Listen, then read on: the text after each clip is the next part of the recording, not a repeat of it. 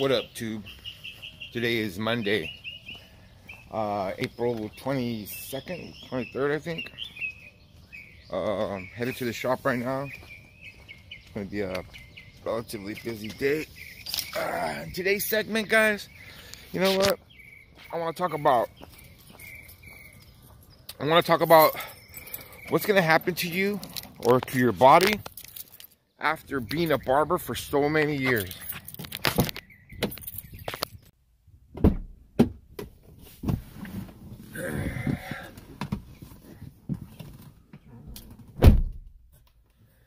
So what's going to happen to your body after doing this job for so many years? First of all, let me tell you, myself, I got into this business and I got my barber's license in 2003. So I've been going for a few years now, 15 years, I think it is, of cutting hair. So after cutting hair for so long, guys, it really does take a toll on your body. And before I get started on this, I want to thank one of the barbers that reached out to me on Instagram. He DM'd me and let me know what he wanted me to talk about this subject here. So Zach Fry, thank you, bro. I just want to give you a shout out, and we'll get on with this segment right now, guys. Okay, first of all, being a barber is not the hardest job in the world. It's not hard physical labor. Trust me. There's a lot of jobs out there that are a lot harder. Digging holes, being construction workers, being working out in the sun, being a roofer. You know, there's a lot of jobs that are very, very, very hard. Way harder than this job. Way harder.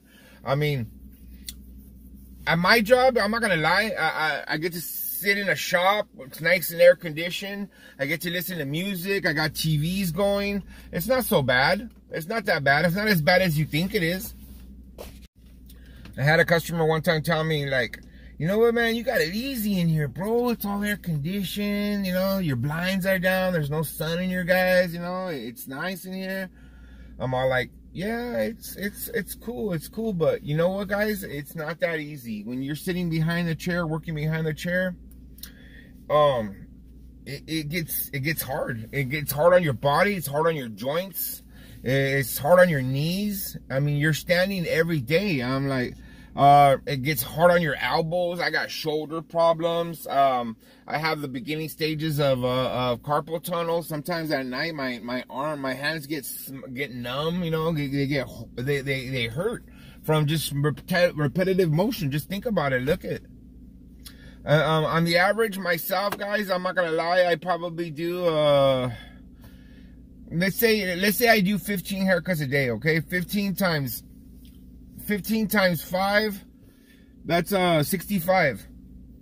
65, that's 65 haircuts a week that I do. So that's probably 130, probably 250 haircuts a month. 250 haircuts a month times 12. So you're talking about 25. Shoot, you're talking about almost 4,000 haircuts for the year. I estimate probably 4,000 haircuts for the year. So you times that times the amount of years that I've been cutting hair, and of course I didn't start off doing 4,000 haircuts a year. It doesn't start off like that, guys. You literally have to start off at a slower pace and work your way up. And once you get seasoned, then you'll get good and you'll start doing more haircuts and stuff like that. But you know, when you first start off, you're gonna work your way up.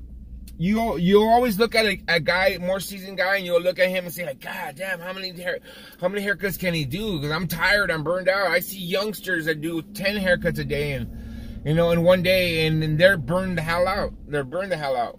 It takes a toll on your body, guys. It really does take a toll on your body.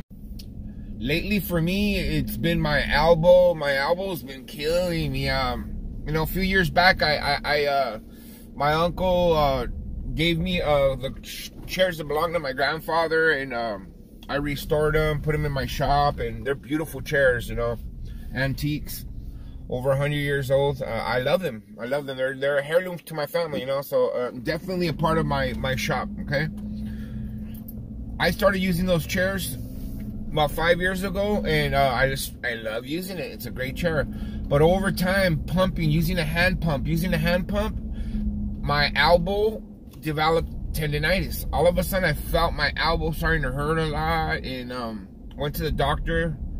Doctor gave me one of those bands for your elbow, and pretty much told me you got tendinitis. It's tendinitis, and I know it's from pumping the chair, because what I did is I moved my chair somewhere else, and I purchased myself a Barber chair, the newer kind. Of course, you know, the chairs today don't come with hand pumps no more. They come with foot pumps. Foot pump is better, guys. Foot pump is, you know, you're gonna, over time, you're doing so many haircuts, you're pumping it with your leg. It's easier than pumping it with your elbow. You know what I mean?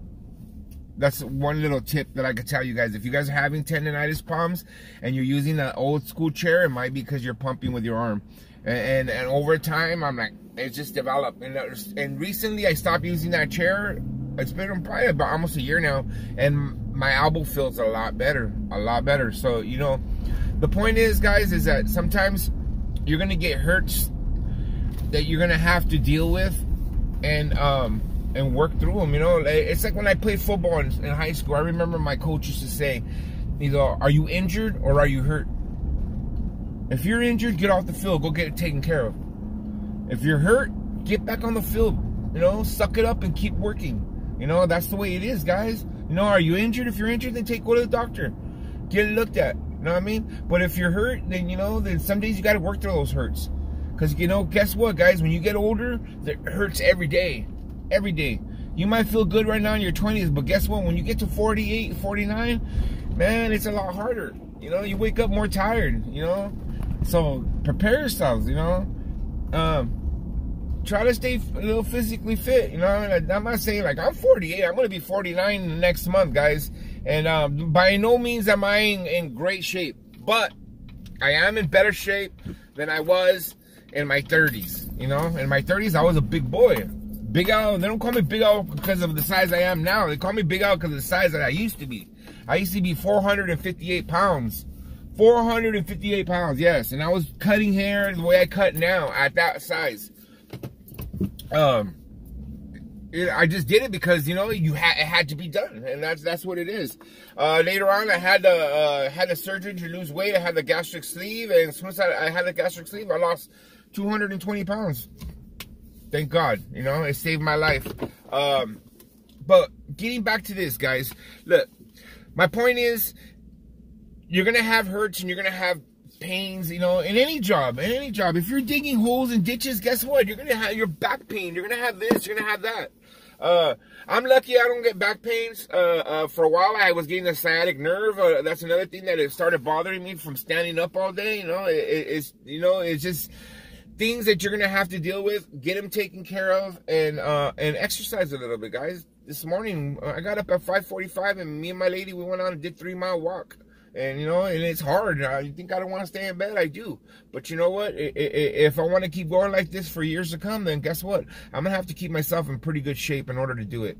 And it, you know, I don't want to be working like this forever. No, my goal is to have a few shops, and that's my retirement. They're going to take care of me while I'm, you know, when I'm done cutting hair behind the chair.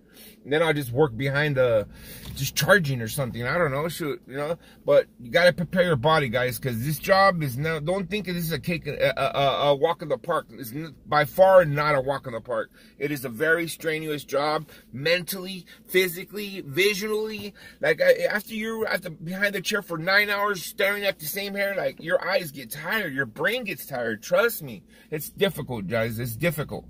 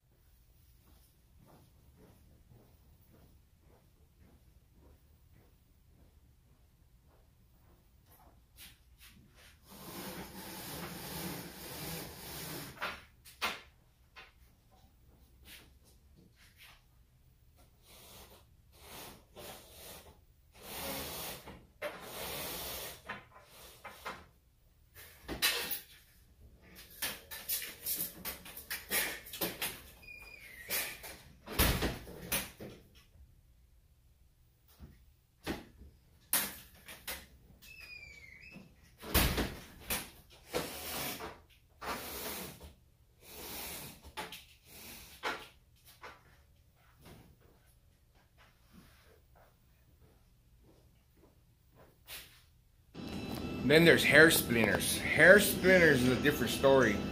That's a little secret compartment between your fingers that builds up with hair. I don't know if you guys have ever gotten those. They're painful as hell. As you guys can tell on my vlogs, I've been wearing gloves now for probably, it's going on 2 months now. Always been against gloves, never liked gloves, never wanted to wear gloves. I always thought they looked foolish as barbers, but now I can see why they wear them, you know, and I've been wearing them for 2 months now. My hands feel a lot better. I hardly ever get hair splinters anymore, and believe me, it's still an ongoing battle. Even though I'm wearing gloves, it's not like they went away. The ones I have, it's kept getting infected, so it's just better to keep wearing the gloves. Besides, I've already gotten accustomed to wearing them. It's not that bad. You guys see that? That's where I got my infection for hair splinters. That right there, my friends, is what I'm dealing with the most right now. Hair. So those are the things that I deal with the most. Is right now I'm dealing with hair splinters, bad elbow, and one of my shoulders hurts all the time. You know what I mean? But that's just, you know, from doing it repetitive motion for so long, guys. I mean, there's things you could do to counter these things. That, like, you know, for one thing, work smart. You know, what I mean by work smart is don't work hard, work smart. I remember one barber told me that a long time ago. It's like, he seen me when I was first learning how to cut hair, and I'd go one side of the head, and I would move to the other side, and then I would move to the other side, and I was just back and forth all the way around the chair. And I remember he told me one day, he's all, don't work hard, bro, work smart. And he's all like, you know, that's why your chair spins around, and that's why you should stay on your mat when you're cutting hair. You're like, you keep getting off your mat, you know, what happens is your feet are gonna start hurting. You know, and that's another thing. If your barbershop doesn't have mats, I would consider getting your own mat, because you know what? That takes a lot out of you, guys. Feet. Oh my God, the pain in your feet. I don't know how many of you have been behind the chair for 10 hours straight without stopping. No breaks, no nothing, guys. That's just, you know, it's hard, and it happens in this business. You know, when you least expect it, one day you're gonna be super busy, and you're gonna be one of those days, you know, one of those 29 haircuts in one day. It's incredible. It's hard. It's painful. At the end of the day, you're tired. You're burned out. But it can be done, guys. It can be done. Wear comfortable shoes. That's another thing. You know, like, take care of your feet. Your feet have a lot to do with it, guys. If you guys don't take care of your feet, you know, your feet are gonna take care of you, man. And those are the bad boys that you stand on all day. You know, buy yourself good shoes for work. You know, what I do, I'm a big guy, you know, and I used to be a bigger guy. So what I do is I keep 4 or 5 pairs of shoes, and they're usually tennis shoes. You know, I don't work in hard shoes. Maybe I should try, but I don't. I work in tennis shoes. So I have 5 different pairs that I switch around. I never wear the same shoes more than one day in a row, and the reason being is because my feet will really hurt a lot. And that's just from standing all day. That's, you know, that's one of the drawbacks of being a barber, guys. This is what you're getting into when you get in this profession. Sure, you're gonna be working in air conditioning, and sure, you're gonna be shooting the shit, talking to people, watching TV, watching sports, listening to music while you're working. It's not all bad, but there is some drawbacks, guys. You get ready for some painful, you know, your elbows, your shoulders, your arms, your hands. You're gonna get that carpal tunnel probably. You know, after 10, 15 years of doing this, you know, your body starts getting tired. And you know, like me, I'm only 48. I figure I still got 20 more years of this to go. You know, is my body gonna hold up that long? I don't know. You know, hopefully I'll be doing good enough that I don't have to be working after 10 more years. So that's my goal. That's the goal I've already set, and I'm working on that goal. All right, guys, I'm gonna go ahead into this bank, and we'll talk about this a little bit more. All right, you know, it was a really good question. Is, you know, what's gonna happen to your body? What's gonna happen to your body, you know, 15, 20 years from now when you're doing this profession? And all I can say, guys, is, you know, I wake up with sores. You know, my elbow hurts, my knee hurts, you know, sometimes my back hurts. It just depends, you know. But overall, guys, I love my job. I wouldn't change it for the world now, you know, and I'm comfortable doing it, you know. And it is hard. Some days it's very difficult. But you know what? I'm working hard now so that later I don't have to work as hard. So the harder you work now, is that you'll have to work less later. You know, just keep that in mind, guys, and you know, strive on, take care of your bodies, drink a lot of water, do some walking. You know, you younger guys probably don't walk, but guess what? When you get older, you're gonna have to do something. You can't just be sitting behind the chair and that's it. You know, it doesn't work that way. You know, I try to get up and go walking at least a couple days a week, and you know, just to keep the circulation going, guys. That's it. But I'm gonna go back to the shop, do some more haircuts.